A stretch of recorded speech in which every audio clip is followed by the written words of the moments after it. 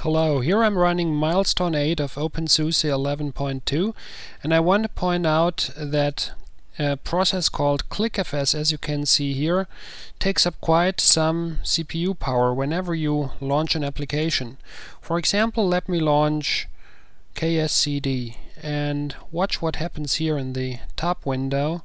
This clicfs process really takes up 50% or more of the CPU power, and this is a quite fast machine here.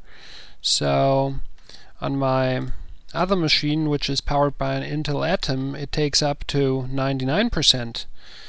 Let's do some other application and watch again. clicfs 20%, 74.5, 76%, 80%, 59%, 77.5%. So this takes up a lot of CPU power, and actually I'm not so happy with clicfs running all the time.